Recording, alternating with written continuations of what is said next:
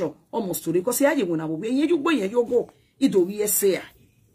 Are you getting me, my people? So the most part where I thought say she betrayed me is when Yahweh can go away. Instead of you to tell me we gave me no sooner, you never open up. But you want to hide under me to fight that fight. Or the name that you stay away from Victor because Victor was insulting me. That is what she said. Or when we not say they not be Victor because you might like when Victor ya go. You're not going to believe it. Again, nana ya sina we God we later mama get doc ya kena program because he believe o magbe. Again, me ya we Victor ni na we Victor ni we wa ka we Suzy sizo do we ku me go ko na ye to gam se we oni be masaga yin imare ye tin ya we ya gbon dey we. Are you getting me? So that one password. They not be say I dey verse for her. I no go sagara me she just dey at home. It's okay. At least I we do me to anywhere ima okpa ima eva. Usaloba we see. Be we no saloba ya the punishment he don't well of it. It was like, oh, wow, we are zuzu, but we to be working. Anyway, I say pity where it do yadi. Are you getting me? Because our web when no say so na when we Vidiana, no na when no see Vidiana. Ubeg or game ya nike, una ye about yo. Even Frankie, my we go je, a Julieta Motan. A Julieta Motan already silent, and where I will ya end a live video where Iye Kevi or friend Victor. When I get back on that journey, I start with big. Oh no, say no where that I take the power of my support anybody no where. What make you think it when we Jenny? I'm not body shaping you. Then we Jenny. Or many men were bow okay with my way awake here. Where people be telling me, oh, be more ye little way. In what way? There is no in on a little way. There is what area? No good little way. I'm not surprised with what background worry. We might walk him out by the ticket at the end of the Duduvaga and I do my sister who told me, Eggy by my ogi. If I jump on where mammy won't watch upon my coon, una bully. I have my way where we saga who are bully. Then we are bully when I know when I when I have built the page or second, especially make a kiva jepon we were about guessing. But only agiji of a married only no wahala. I'm not yet to saga you. Oh, now you're different. Then the second chapter, my sister. Herugwejia. Obe take kene kweri amuwe. Oh, I remember during the time where we they call for bit or platform one time like that. This woman they always they call for Victor platform. They call, but the Victor will run. I can't they say maybe to ya go but maybe I'll be making one or one. So you yourself where I'm going to be when a Victor, which is very good, very good. Where can we when a Victor can be a picture here. Probably a Victor, maybe there is a reason according to when a Victor where a real man liking or whatever. When a Victor we are there as a mother where are. You might like him where you like, where do I live me? But we live me forget about that. By way, but what take you when I got finish. If a friendship you know maintain. No, I want a book of come away, I wake up my before because we don't want to to yage or the problem. Oh, we are welcome, we when no way to this will be when. According to the Victor Taire, our member said we have a wetness conversation, which is very good. Also, no, a little of my mama. O magi gba my sister. When I worry a piano be working at table. When I wagwa na be me home. We may wagwa me, we may home. When I worry a piano be at table. Do you know what this kind of thing? Or it is a problem in Okwa. By a chance of person or when name worry. Maybe or worry you worry. And I wear or tin away it on. Or we a malaki na wear on your way in your lack. Did you know what's a problem in Okwa? Or to see your family? Aussi problème non quoi aussi problème non quoi aussi your family okay bi we na gi honi ya bo gbe o ya nu bi atejiyan na me do me we bo be o be gi aja no ma o I don't really know o pe nu bi atejo bi gbe na o ma gi gba my sister rie meri e ga te ko home we na wari he Ije, où est la vidéo? Où est la vidéo?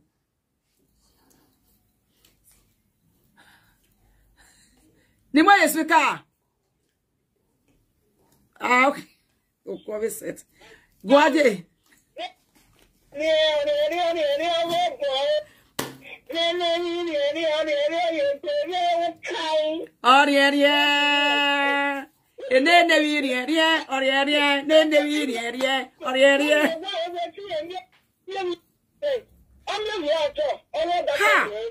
That one chocolate me show. I never expected that.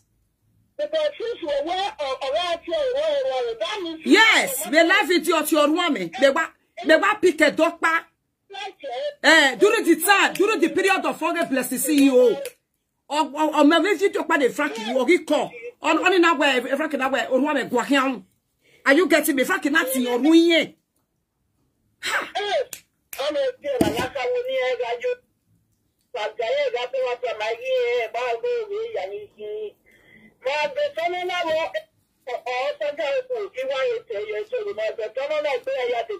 Okay. Good evening, madam.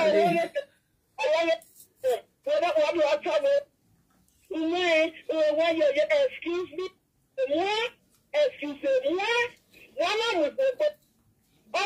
You pay at the bay. Why you pay at the bay? It's a fact. In the initiative, you have to 200 euros to tell you.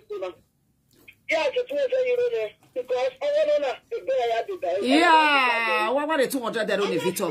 We are here 200. Mujano say net. I akpemano bi your bagugura where you guys get 200 that only. We are here 200 that only Victor. Men where they go before I ate. No, where are you 200 that only for congratulations, Victor Yabamo? Okay, we marry any man. Too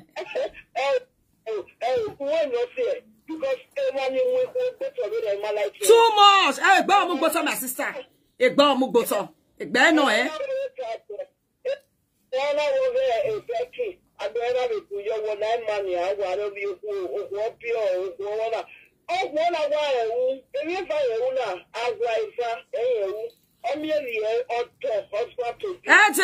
This is come mommy butter, come mama. Oh, this is very shameful disgrace. No. Emma. Another thing when you appear, you come out and call people names. Who got on a shago? You knock by shago. Knock by shago. Ah, no, that is bad, eh? Emma. Oh, yeah. Oh. See, matter, chocolates, oh, chocolates, everybody, oh, not be small matter. Me master day again, you know, it my sakai. Ni me waya kwa yo ye won yo gwe ogwa iko. Ono wa se dia ka me Victor weni. Ono wa ta me Victor baba na de Victor ka ki modolo bi ekin. Ye na wa me ta ba je bodolo bi ekin. E saga na was my people. Ora te Victor ka mo women egi be magiri platform here.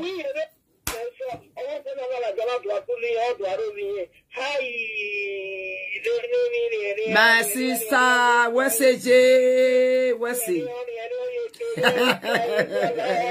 Good evening, Madame Sophia, baby. Oh, come here. Il y a bien bon. My sister. Ha! This matter not be small matter. Oh, my sister, honestly. Okay, why are we accusing you? Give one here, honorable. Damasco! Skosco! Damasco, baby! A Moscow, baby, I want to hear it not to Davio. Here, my Helena. Oh, Moscow, go. Area, ye bow. Area of your boy, area of your way, better Papa Latin. We had was in the Latin, and no Latin if you boy walking Moscow in every way. You hold it all water. Keno mau. Emma, my sister, Emma, may give it one day. Especially men with Baba Ogi. What guamo me ya can be Victor will not have modolo be a king be away. Upon all when you to me as saga e Victor. Ubi a quisumeta gwen ya saga e Victor. To the instant, a piche ere Juliet was said the egume. A piche ye Juliet was said the egume.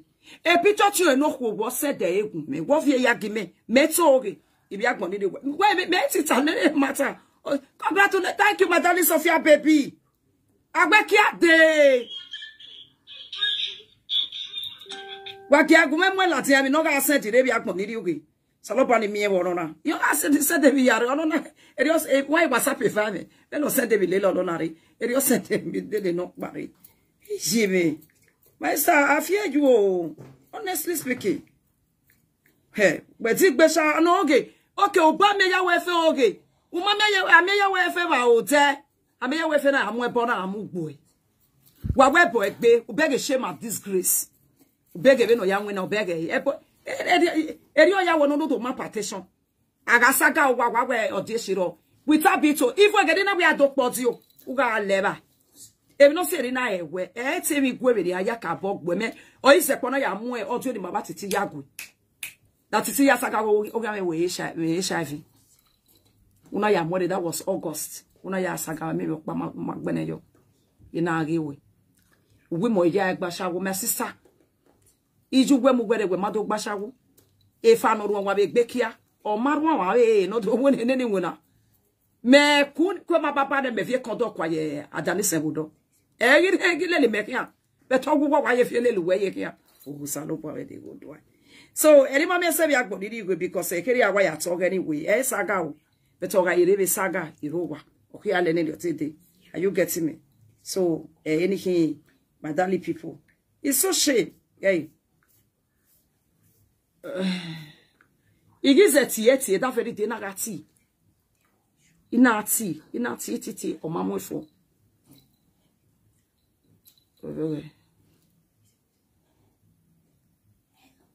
Okay. Abi no ga send it na hena. Okay na hena. You know.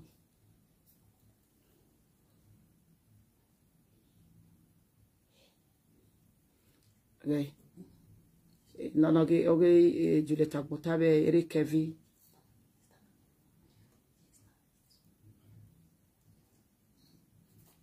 Okay, Ogionba on the mobile money go shit you no send there. Delete on and delete.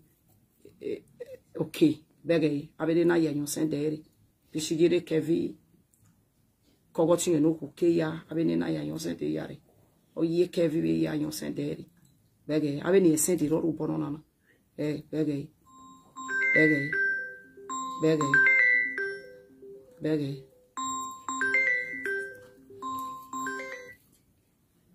Hello, Ije, where get the live video? Call you. Here, butter.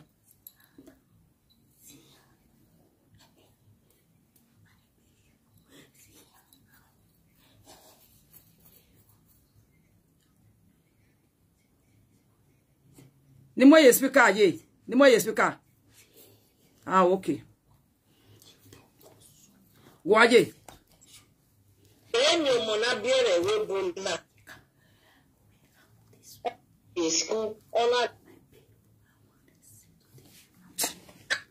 Maybe no a problem with phone, honestly speaking. Yeah, I will live video or any babona like me.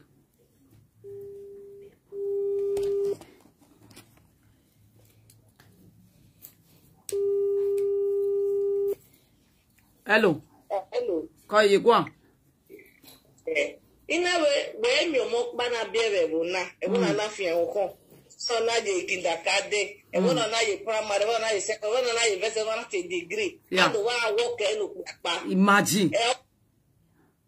Ti work. E me pa ni me wa mi ebe. E how many like me. From Vito is a very corny person. My sister, Daviho, listen, Daviho. Mudianeje. O wegbe na muso dogo ruwa. Ruwa yaka mama go mwa be kiegu yoto dogo mesera. O understand? Egu mana tro egbe na fit, you tro egbe na fit. I am telling you. Yes. Really many conversation with many people.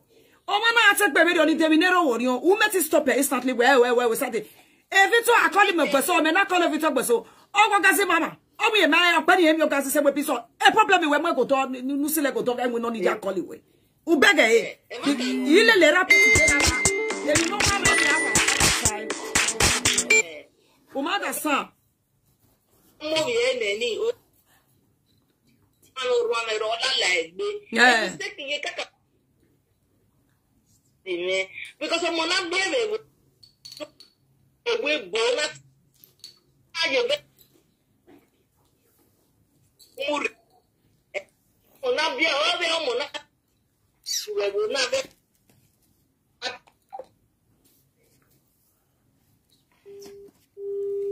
be for that matter. Where I jalo no kpe we no kpe adomu. You might understand where. Hello, J. Sorry, gay phone no break. Go here with J. So the way of pano just Okay, I want to let you know.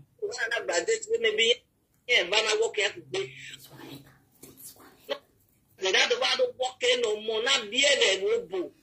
You understand? There is no way nowhere you are walking.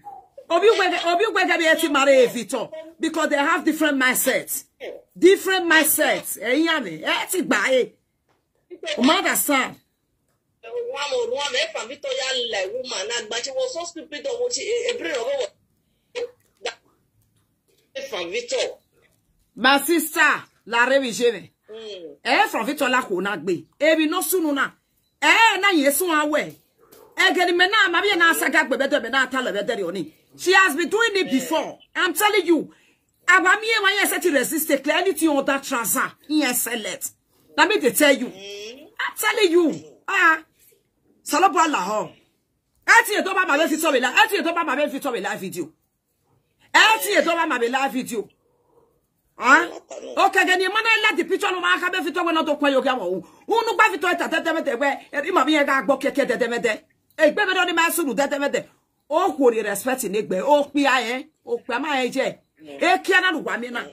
Very nonsensical buhehe person. E kia ma anybody. O ko ri respect ni gbe ko te gbe eji. You understand? Ke wana ke my sister kesme ya retaliere. Kesme ya retaliere. Kesme ya retaliere my sister. Enough ah. E ma tama gbe na etinye. I am not joining the both of them o. O ma kosa ni me. Bo be ne bi je. Eri o wa ya tai. Yo tame Victor we no do ka mi elo. We no ya. No mama yo tame from Victor. No ya ko di egbe o di egbe mo tame from Victor no ta. Osaloba be ke at the end of the day ni ayiwo ni.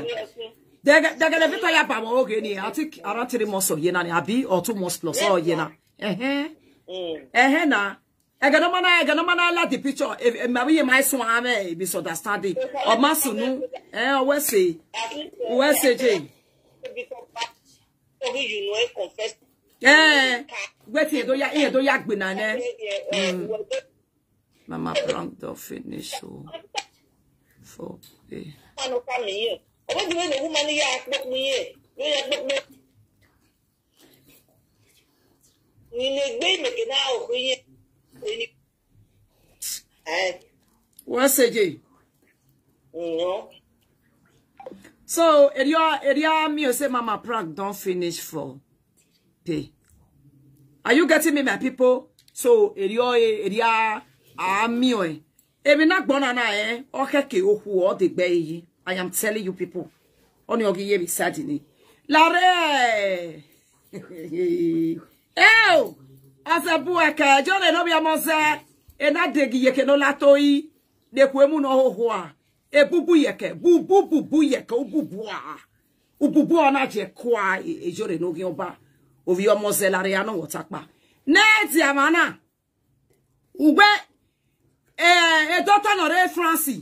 Ugbo is your body we ona agwo le doctor no do ama we nu ya we page ye no fi body your wo he. Eri la loge a doctor. We na oge we a doctor fi body wo he. Eri o ma we eji. O ma be ga gbon we ni. Ugbe Victor na la o wo na le yeke owe. Na ete 3 days ago wo tai. Na nya lugele ya ego me okin. Una ibe me latia. Ugbe to do congratulate say mama I say Igbo day. Igbe do finish for Spain. She come fine Gbola. Okay, Gbola do finish for Spain. He said, mama, I said Gbola do finish for Spain. She come fine for go Italy. Yeah, we buy where. Oh, what they set in egg benia. Oh, no back my people. Injure no ki Obama begin again the way my bag to gele kiza. Ole Morocco. Hey! Salobo me ni go to Igbo no good o, gogoro no good o, gogoro amu yo mu were joro magwa ya enegbo e la rejori. Ene ti wa no tai we E Frankie you owe. Ona owe ba owe ye ke don't na fi boyo wo we by. 3 days ago utai jore no bi ba. We utai ma bege kwemu we dia. U gba ba gyan mo oge. Ogi opa na gbo ogi opa na yimi. U ba gyan me oge. O ma eze de say 1 month, 1 week, o ma say 1 week. U bege mi age popa nya diju me ya fi oro kan si we ti gen jore no ogi opa. No bi o mo se no kan ya photo we do laka. Una do na gire kwe mamu we you are so shameless. Una celebrate a Victor. U gbe to do celebrate a Victor we pon salo boage. O ma ya wu ime. U go to do celebrate e go ma ya wu ime no ro we go ji wo go celebrate e. I go ma do wu ime. The same way. Nu ki amon ku jore no ki oba. Very soon ba we se to sagana. Arite. Shebu we ge fa so pateji. We are me out gwese yo ije gwaje la la bunuku no ba. Bunuku no ba. Ajo ya mwe pokwe batane ya. Umeji me o. We ga gugwe economy aka mu gwegwe me kwa de Morocco. Me kwa de gbo me ke kalo nu we. Unwege emi na ye Morocco wu keke bi kai wu. Keke mi no le lo mari agbon ma ge opa. Akian pipi no o ko le li meri agbon. Me ma boro gene o bari me sagi. O ho isi ma tin ene. Umemi emi. Ije o. Okori meti ene we ma eme. U ma itama we na.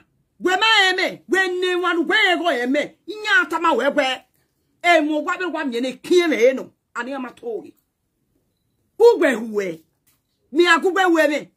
Utamia me ne gwe me utamia me ne gwe na. We ma eme. We ga we me wu jori. E o e make up da keke ba lashes all the civil way. We no ma sigbo ne sie Morocco. We ti do we saga. Mais ne follow con trouble. Ne trouble va follow con re. Mais ne follow con trouble. Oh, ko wa le me kebire. Ah, si me sake the first thing that come me way. Oh, well, my God. You are too harsh. E kana na imi harsh bugwe tiene. We itogbe. Oh, when we are the way saga. Unwe na togbo, unwe na debatone do togbo. Unwe na debani kawo. Ona fi won we no balo.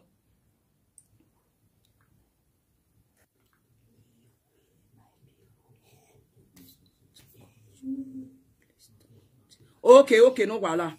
You can call my darling, or let me call you.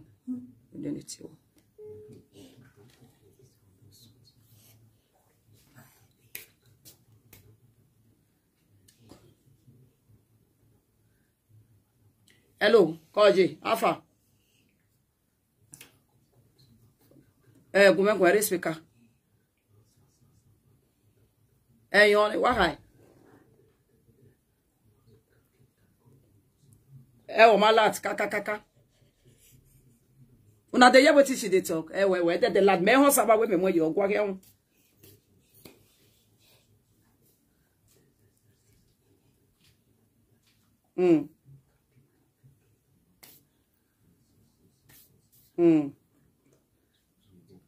Exactly kakabo.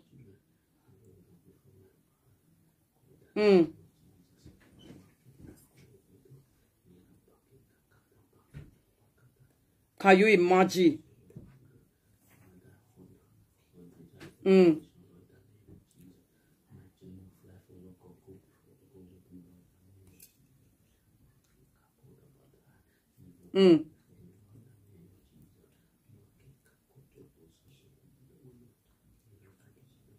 Agba.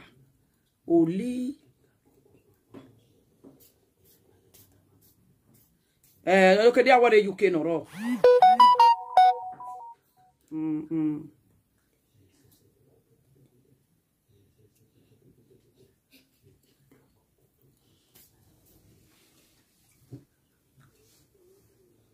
They've not wow.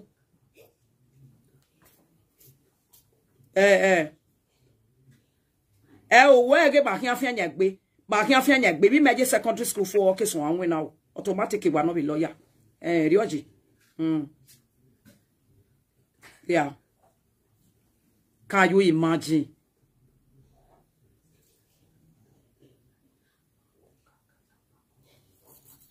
Can you imagine, my sister?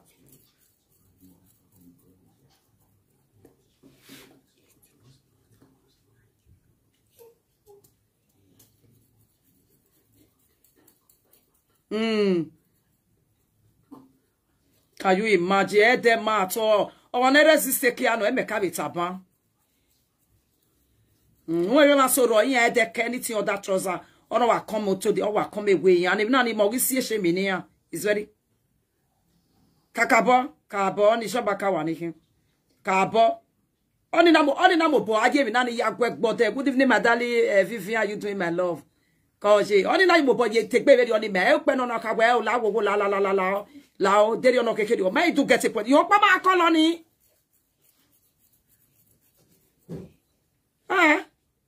Agbe na mo ne mi muso de ogbe no Roma muso do wa ya ka go Roma la ki agbada dogun meserana. We so poko ni je.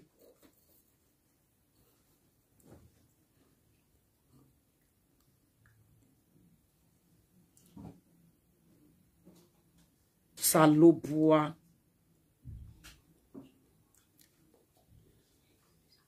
O koni o pa no o da fun no kabiele na.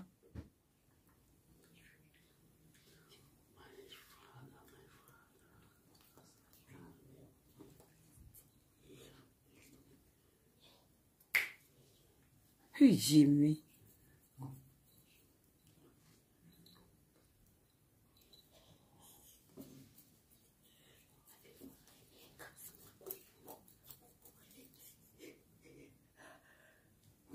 Ma ifu bobe nege Victor be mu ko ne no be Mario o ibi biele kani gba afran de Victor ne Victor gbe wa wari o majo ni ya wan agani ya adu ke na no ima oni ita go kan e no to wo doge beki adu ge wo bo pa na wa be ja adu is very bad ma o ke no ma self respect very bad.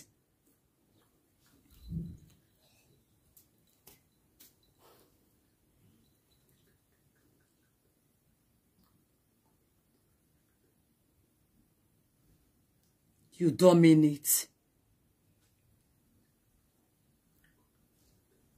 Piece black aroma no was small boy one, no small boy anything.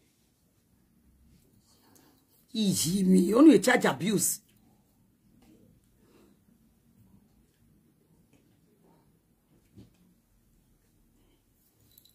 It's a gabe bomber wa. Okay, then de ne Victor de ba we awe saga. Good evening, my darling. Then Victor me now de ba awe saga no. As a koma ya we me you can be ne to sa pass we kwa man business we here. O man ta me be na no ko na me ge Victor wala de ba no wa saga. Me ge video ge Victor yige. Iya ga itama me di woni be tori na eberi ne. O ma te to gbe me. E Victor ami me so ge Victor abeg me so koma ya o le iki ade me to poji opon. Ama wo me bo talking agbe me. So ru de me bi no do ade ba we. Love to wagwa le yo to to wa we saga. Ye do edame. O wagwa le yo to to wa we saga my darling sister. Oni bugwe. Ye ya we ke Victor de Victor gi kuye ne. Ye na to ale yo to ti me. Mu ne love like le video gi me. O gian me mai na je. Be me ge ko na ya hi ne no wa di me. Ha.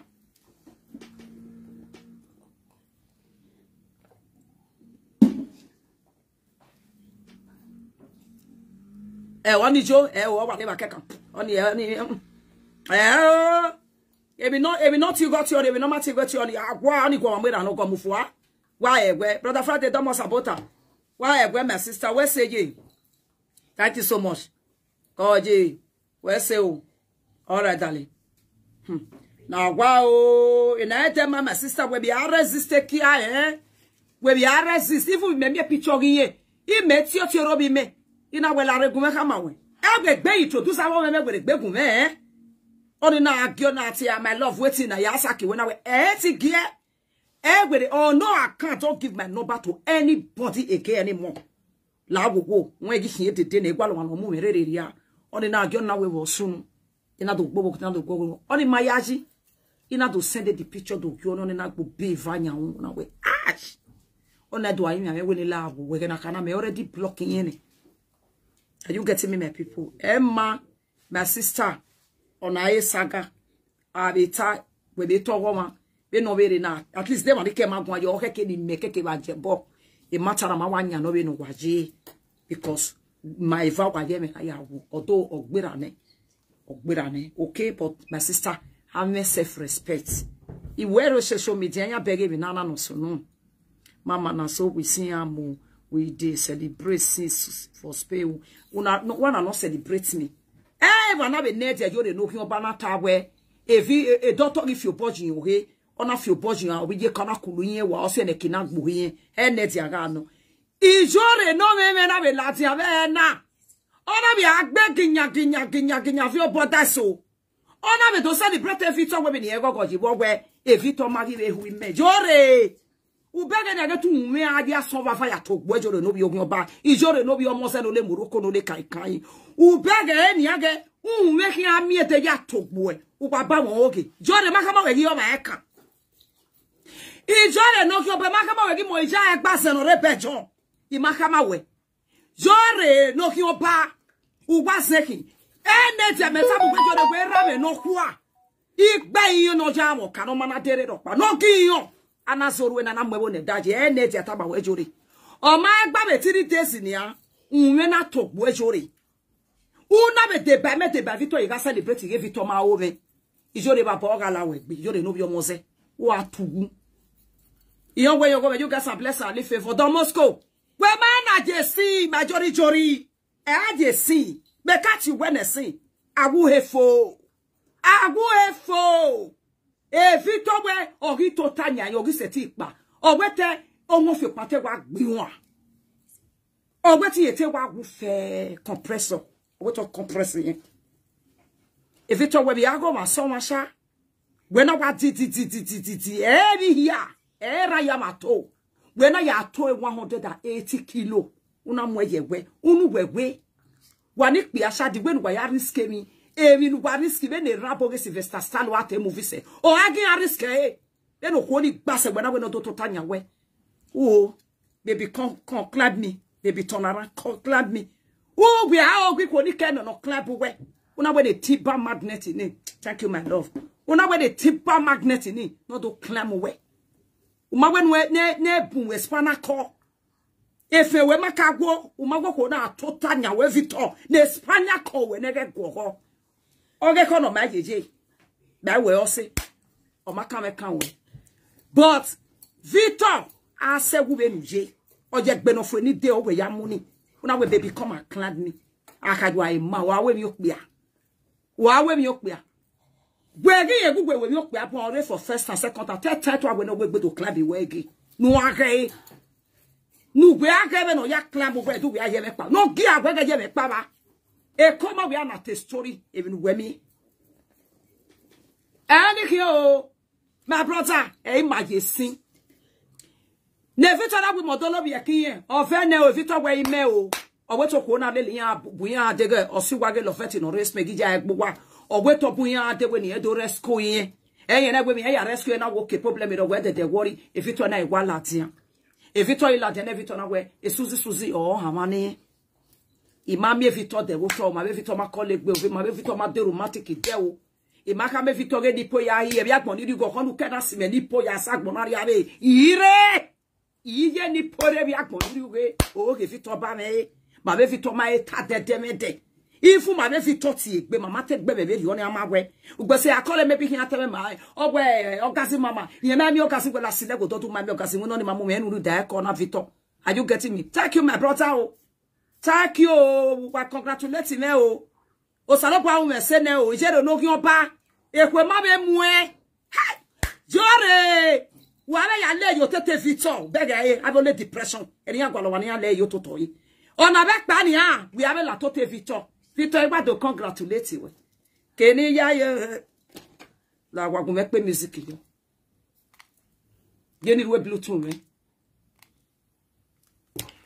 hey salopo eri agwalo ma ni ya le yo to to net ya wana we Victor wo hian me ogi se na ni ogwa pe mo salopo agoma wo me jore ku hime ku hu gwe denu we figure ye ese jore denu we figure ye ese jore egbeni me ya bie ne taya ne o obege enwi me odele ne jore ko cheti yari ero odele ne o denu we ye fi go pe aye mu we ki jore denu we ye fi go ye reki wu ma bu jore jore ugu hime ugwo kwa mene uwe no kwa me ona ame use ugele meme uhu gbegbe ni awo mi period wa weka atiti wu weka ogweze ne kano ijore no bi omo se no ki oba aka uwe ne ka wa of France. We car. Owe sagi for huntia. We. Owe sagi and owo amobo oga lock bokbe owe gbe no fagalele ija owe si to taking we owo fiawe evalopia tube no robi yoma ona ade ko epa hio ekenati blender owo me reserve wete ya to yoto obotu no wete ya to uja kuime ko we de no dey useful say thank you madali Alice wa maragun Wagiagbe is called for celebration. Hey. Ah, shagwa part 1, part 2. We no rien bere o. Don't who no rien. Jore who we gas ogi mebeki. Who we don't have we fonje o. Una gwa to we friend. Jore merci kia. Unwo no rien si na. Jore unwo no rien meki. Oga ogi mogele ya lo bi ke Victor. No be say na gokon. Ije o. No be say gokon. Me ale le Victoria. Ma biye ga isegbi na. Ye ase awe me do awa be mi no una. So ko Victoria me mo gbogbo ifaju do le hian. E sorry no to tawe ye ma be mi egbono na de. Because me gba ti ba sikale lo ya we no. Ono na o ma what. Ono na ma what. E ganu ya ale le Victoria Lovette una ale yo to te Victor no do awe saga. Una ale yo to to e Victor pa kan meti we e presenter le pe ni kenu on set lo error never. Error. Never. That'll be error, my sister. Hey. Jore. Una la tiavena. Uwe to dogo ni vito goma. Oma lo yekime. Benu he no riri. Benu he gan veki. Oma jori. Ya kpe mi okpama uba jori lare. Ew. Jegbere o. Ugu jegbere. Gumeje were. Because ugele zuwa. Uzuwa. Uzuwa.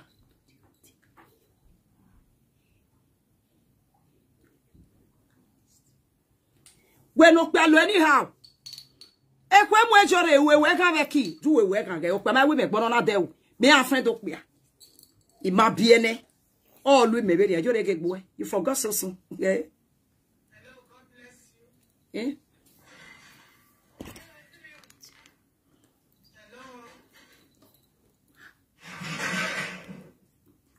Hello, God bless you.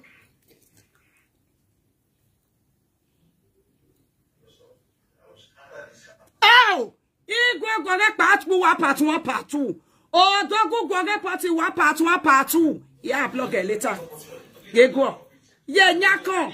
You see your life. You see? Ew.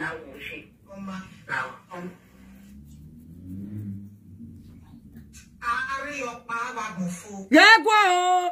Ona makana ga joma na masio. Tomi. Jore gba me gbona pe wo kimi. Umi e. Age no pe ni me bia na agbi me. Mo se aye yon si me aye jore. O ni me bia na o. O ni me na ti gbigidi no de to. O ni me no faji me kana. Bo ye gbe me mo le fe 5 minutes after 12. Nu gbe ma bia na go report nana. O pe o pa no gun agbeye ra bi ja o ni me ma bia na me afan de e. O to go ki me poti. Imana fra roro ni tu enya ni police tiere no kere bokolo. O ye ra me ye me ma bia me ye so e. Me ye bu no ku we ku jori. We ye bi ago ogun. O me. O ku me. We ma etik pa ni o we stock after dumping for 14 years. Una bo de gbeje jo o la dia e bi do ye wa to Stephen. Ma do ke won yo to be Facebook.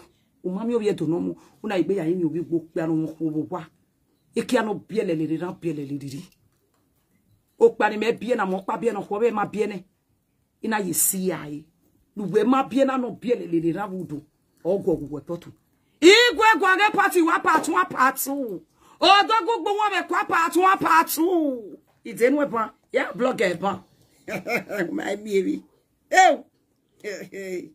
wa ke gwo wa bego meme.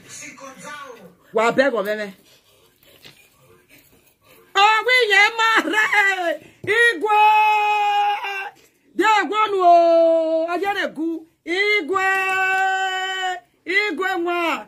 Igwe Igwe of Igbo land, I hear you. You know they had your feelings. I hear you. The general overseer of Igwe, good evening, Mataliame. The general overseer, oh, why not go marry you? He said it in a public TV, in a national TV to your face. Or we ain't marry you.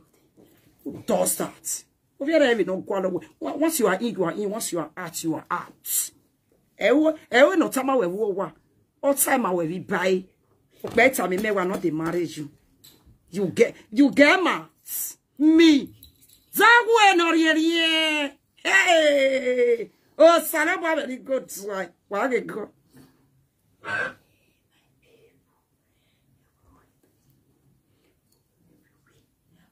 You. You've got mail.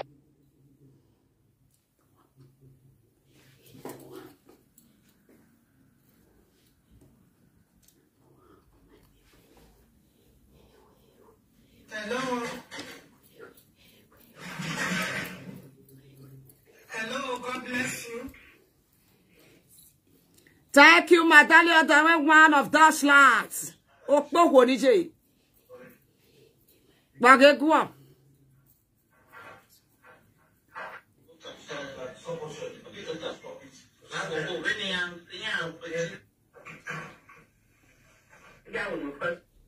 Be who Ekbolo very dirty human being. Agbon wegele fo benu kani socially be. Agbon we to fo. We my baby. Igwe gbo won be kwa patu rewa o. O dogun oga he ni ugoga. O se pe wetin yo tegbo. Una aji gegbo. Igagbe wegi wo yi abigagbo. O kome maki agbonu to tete no go expire ne.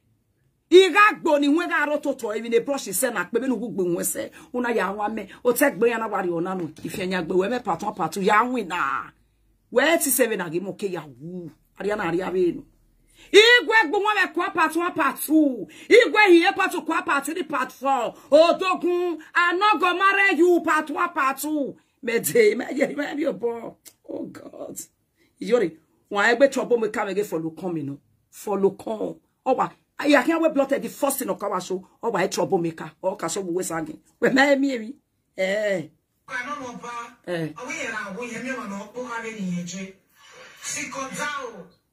We might see down here. We are the movie train. We are the movie train. We are the movie train. We are the movie train. We are the movie truck back. Be my mic 5 minutes after to man.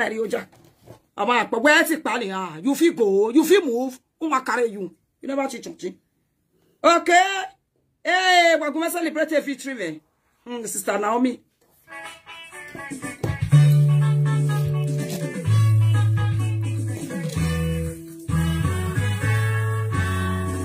Hallelujah.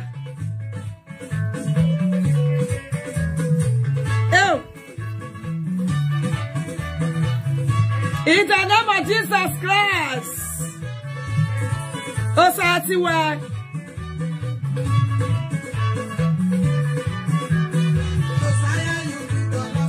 Saya you kita. Osatiwa. Osatiwa.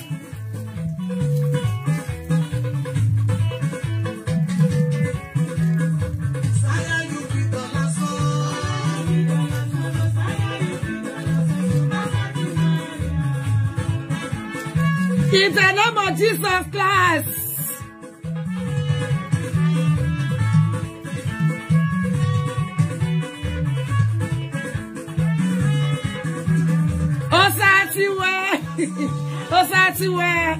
Osatiwe. Batiti ani yesigie.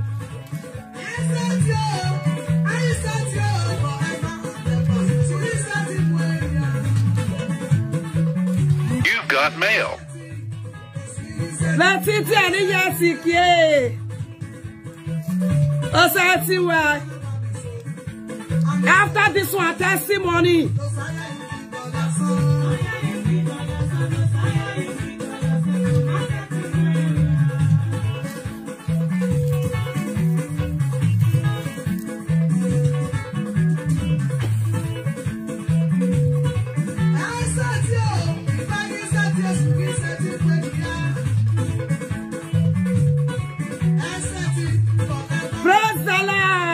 Titiani yes again. Emota no kawe kyopa. Ite no kpoko. Free time. At all free. Wakiaria YouTube. Wakiaria YouTube. Aka YouTube pario to talk. Freedom.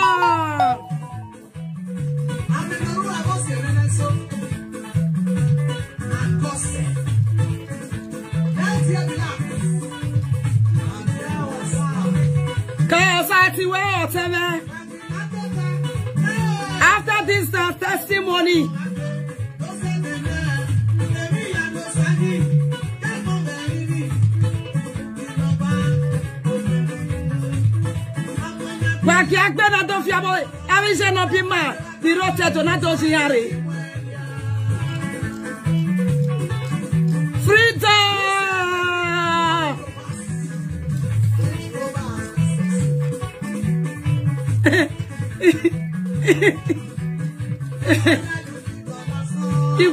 Igwa gogo. My fiesi, I want to fear what I'm going to give you. My fiesi.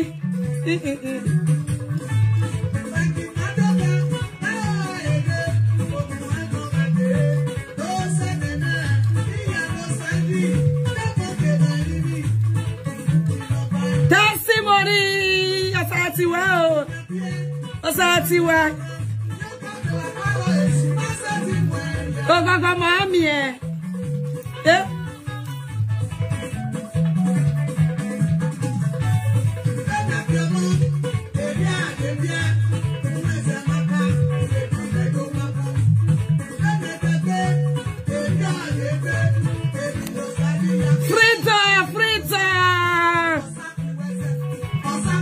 Frita, ya ba gbe na no wari ogogo me, ya ba pe ku wari ogogo me. Epo ama we. Imari pa yo toneto.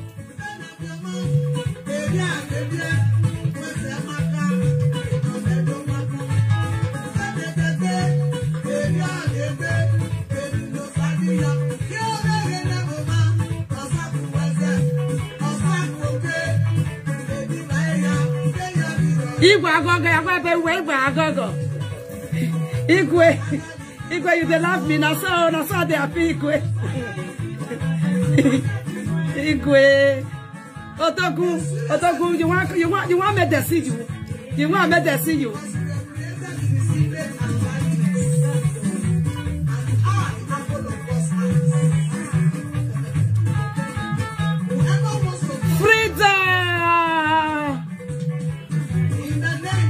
Amen. I'm a Christian.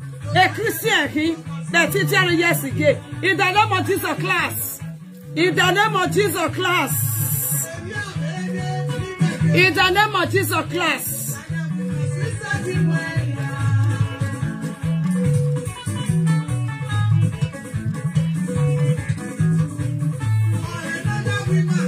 Easy. Amen. Oh, maybe not you comfort. Why so you got some place and favor. Wow, ma. Is your no say? They we are to go to weather. Me. We are kege. What double weapon? We are swan ye ha babo be. Is sevafa. Vakota. Umae te tu balaba. Me. Janoke, di gayo yoguma. Meno jemerieva e. Meno jemerieva ikie. I go set trouble. I go use at a shop. Meno wedova. Meno do kibu garage. The devil feels any very grody. Iwa dueki. Ina yeme. Ina ya solidara. Umae miemi. You de see. Oh, he had the game. He ma give ma we say. He a give ma we so me baga. Me. I over no ta la gba menye. Me nu peri otare. We ma se moroko eti hueme. Uma wa ko ho eti weme. Me no gari winner. Okay, we ya we 55 minutes di oni weme ya weme. Oh salobo ani ko so. Who be who confused, we are confused the con. Otanu egi. Ki meku we me wu we na meneka. I'm telling you. I don't stuck. Me stuck in your book, but God forbid. Who we stuck? It go. It go to a party part 1 part 2. Ya blog eba. We me. Be we na go ya win. Who we are win na by force. O ka me ni abuti ebe go ya we no sunu ye ne. We abege be aje Nigeria. Dare. O we be in Nigeria so woman me ebe. Ba go meta ma we. The only person on allow. Na mwe bishop we go. Aga we u give ye. Ana do bio nye we go.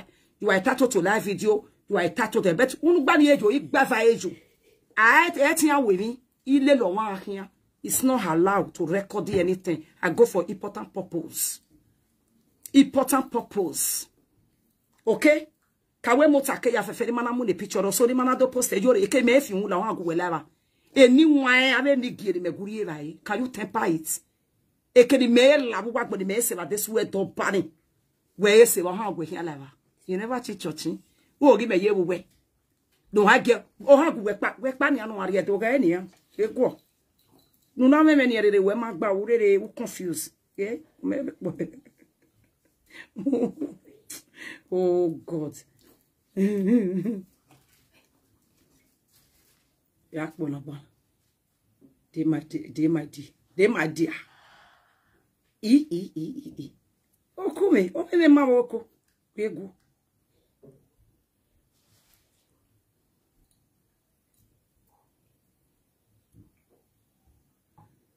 You've got mail. Okay.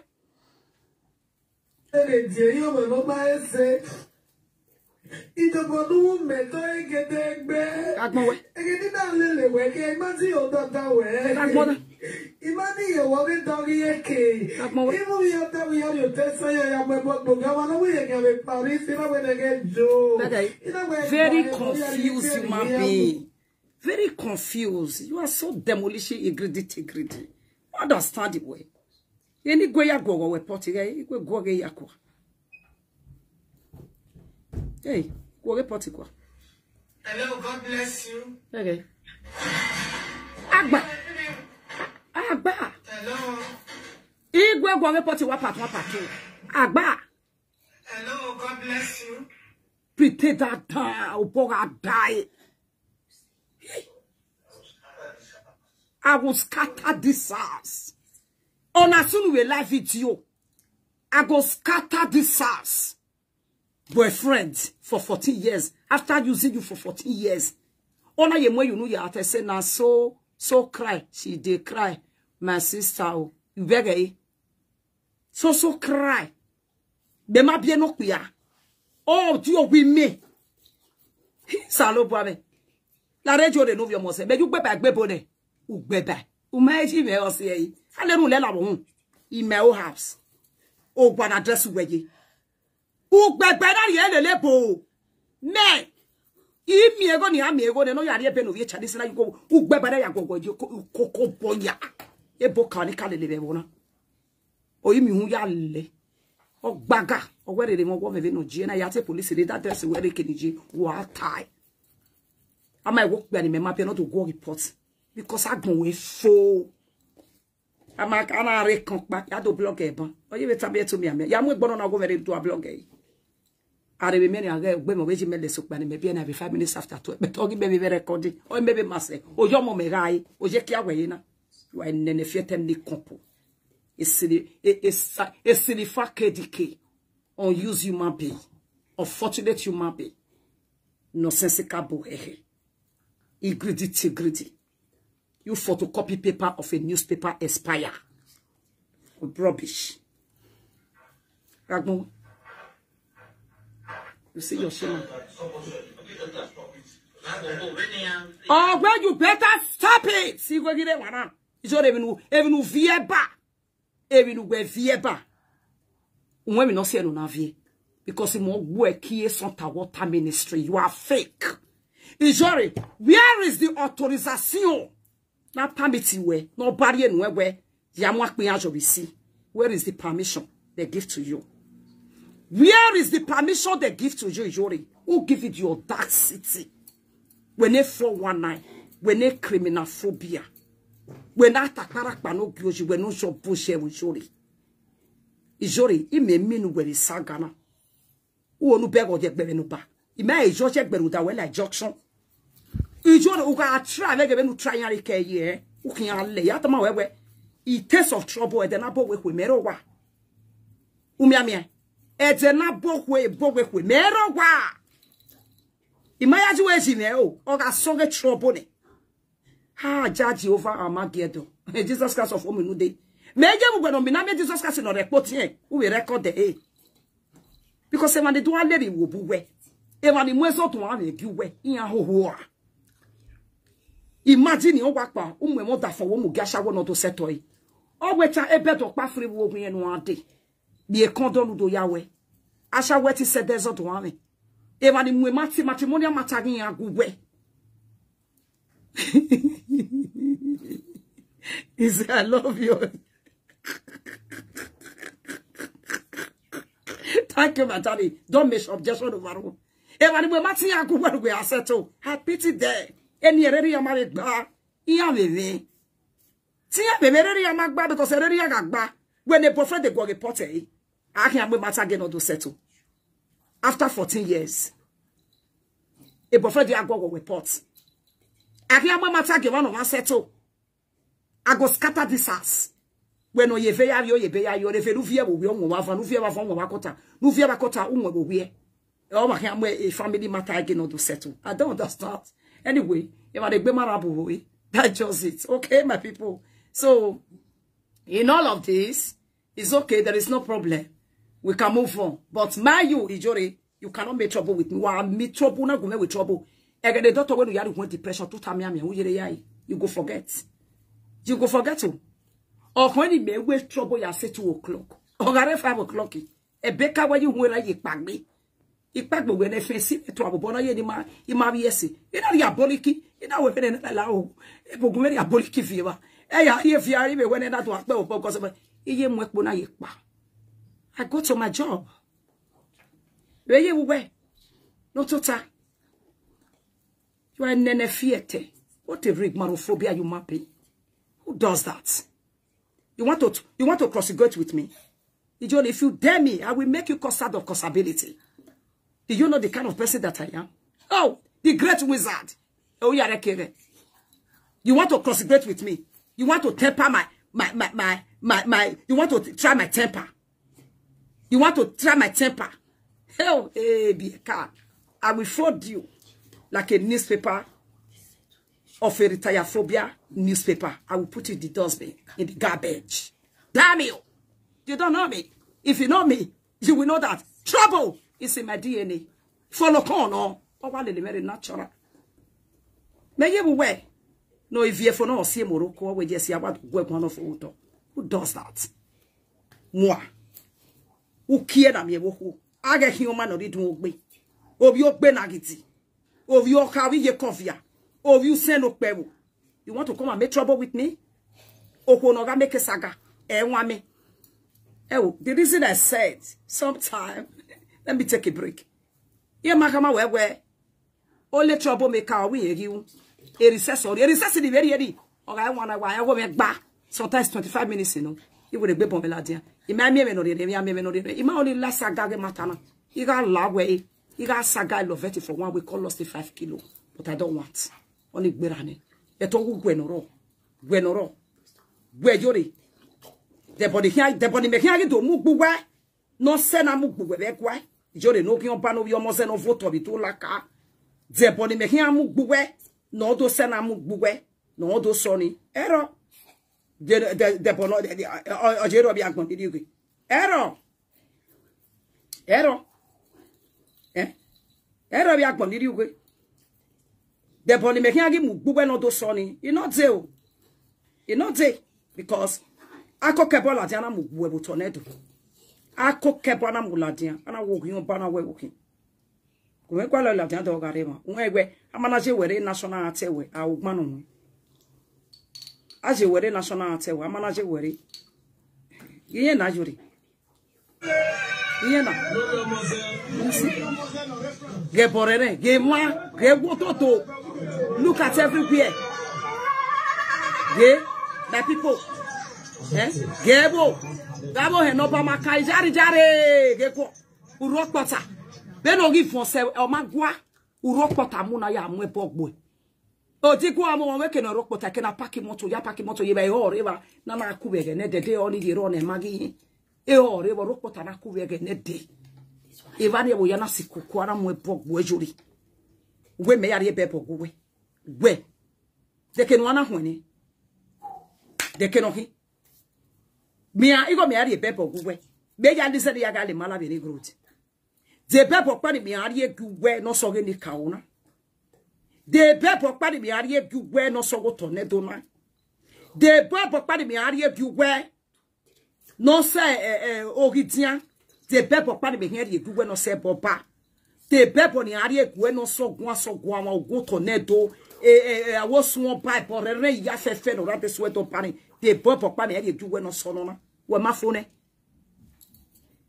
where you met in the see aya. Do you still have any reservation? No, you're all. You may adore my people. I don't know. May adore. Abu ye boya mistake come away. Huh? We make ya when we sage no he ka. Atiti all no be kiwe. Atiti we to fo. Owo we ka. Owo we ka we na we ta we ki adon e we gbe. Even no ma wa ya be no je. Ona we ka we fallopian tube no ro wote ya gia or we fallopian tube when it damage the fallopian tube now connect with the blender now overspeed it now go to another intestine very close to your kidney then after the cable cut then you now overspeed then when you are pissy is maybe you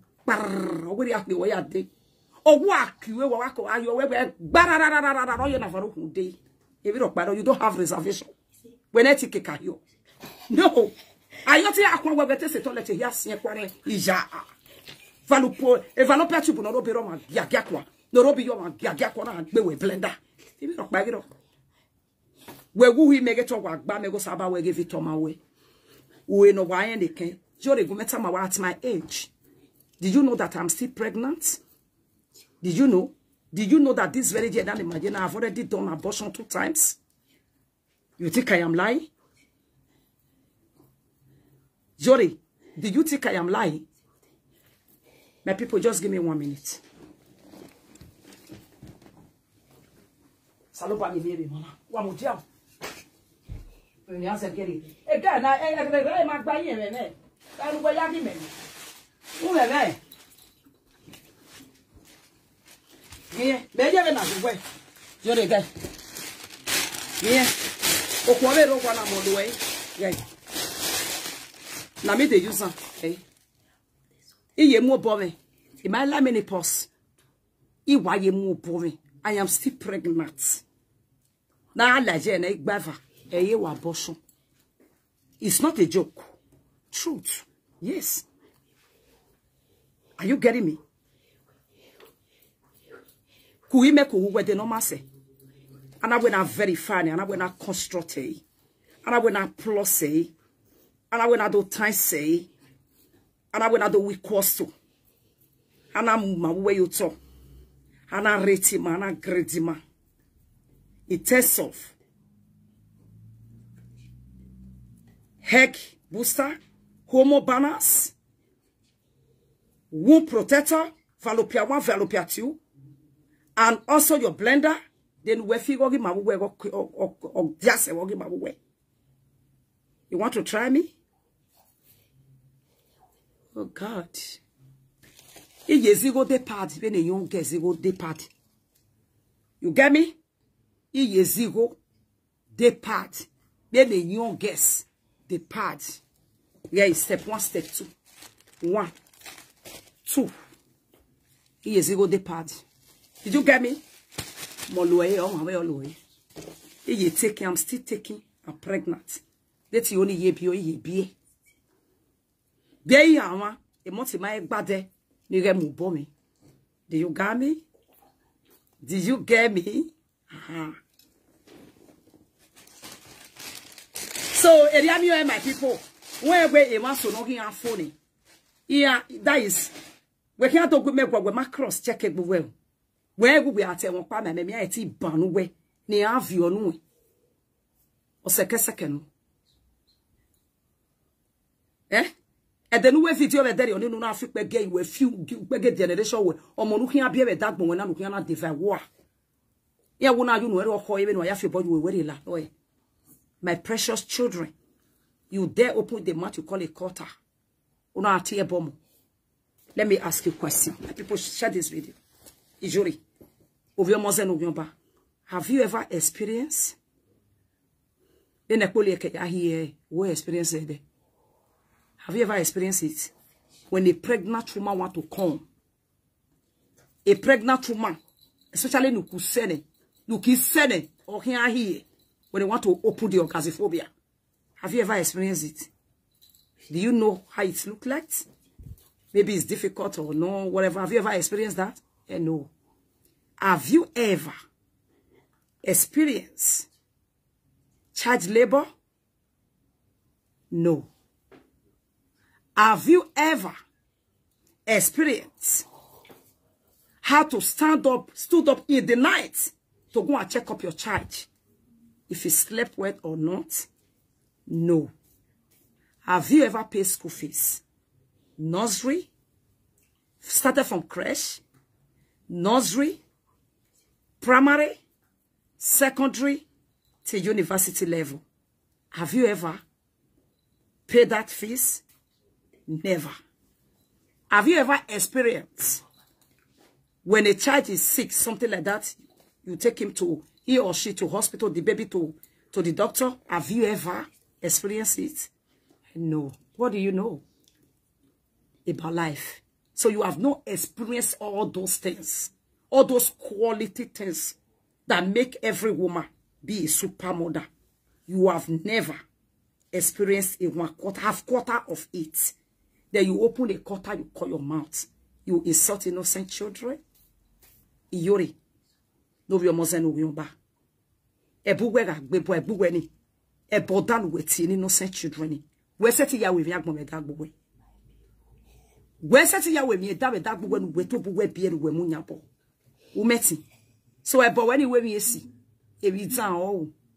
Shame on you. Shame on you. Ewa la diati ebo. Egbe. But the reason you na lelewe wonu egbe yes, ememena. I'm a comfortable. Ye is a boy. Allah, don't mana feel with depression we. We grab me even sorry. I'm telling you.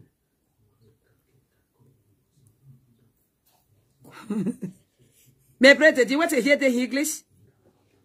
Ijori. After you travel to Kimesi, you go and dress and put everything in beginning places. In your face and your head. All the beads in Guinea. You pack it in your bed. From Accra to Kimesi.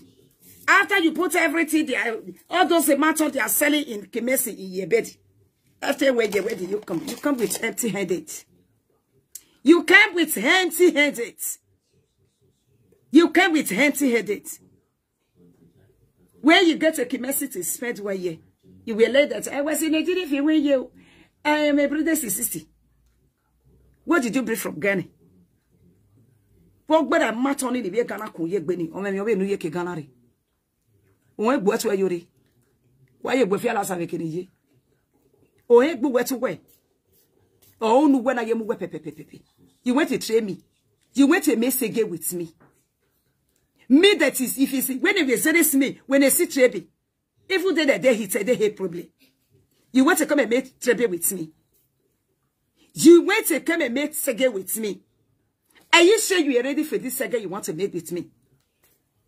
If you like, you go ahead and say, baby. I will drain you from there. I give you headache in your head. Have you ever had a migraine headache in your life? You have never had a migraine headache.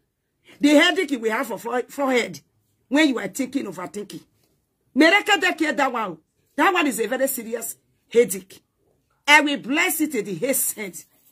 You will forget your educate if you want to go and see your doctor for any medication. Okay? I will say BT, you will forget to educate if you want to go and take any medication from your doctor. Trust me, you don't know me. You want to come and make trouble with me. All these people that know me, they tell you that. Don't make her. She's a very trouble somebody. They have never tell you that. Hey, you sister, You are playing with your life. You are just joking with me. You want to try me. You think I can look at all those people in Kumasi or all those people that is calling you, my sister, welcome. Hey, you came from Europe, my sister. I'm not let down. You give me a oh, if you be like I'm just looking at you. I'm just looking at you. When I look at sometimes, I'm just sorry for you.